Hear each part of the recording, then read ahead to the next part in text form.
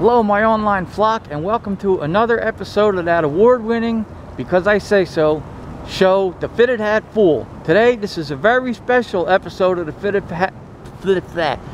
Hat Fool, as we are here in Louisville, Kentucky, former home of the Kentucky Colonels. And over there is the Louisville Gardens, where the Kentucky Colonels used to play.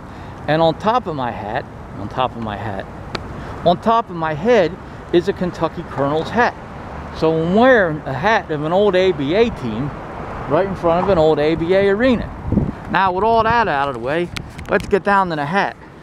Now on the front of the hat you see this Kentucky Colonels patch. It's red, white, and blue, says Kentucky Colonels, and it has a K and a C, which is also a basketball rim and a hoop, or a toilet seat with a giant basketball in it, your choice. And then the hat is blue all the way around, and blue bill, black sweatband, and then in here it says 210 fitted, and it is a size 7 5/8. And over there is a Tark bus here, just happens to be there.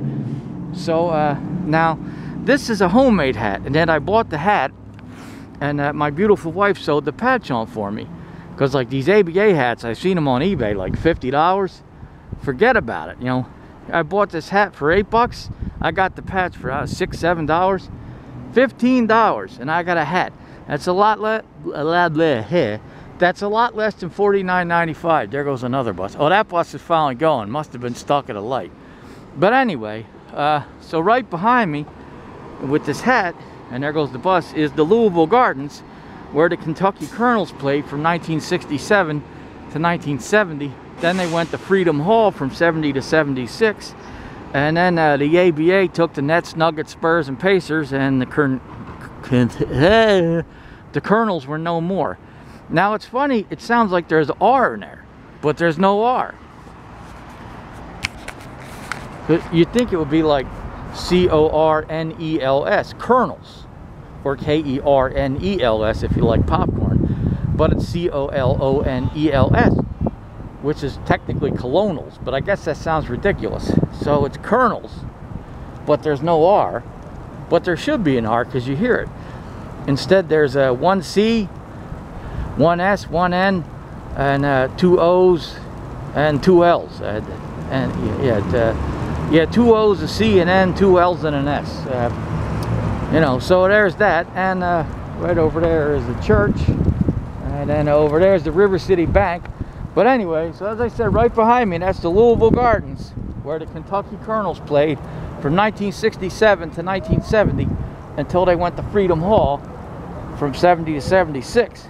And this is a big deal, at least to me, and you know, fellow ABA aficionados, because I'm in front of an actual facility that hosted ABA basketball.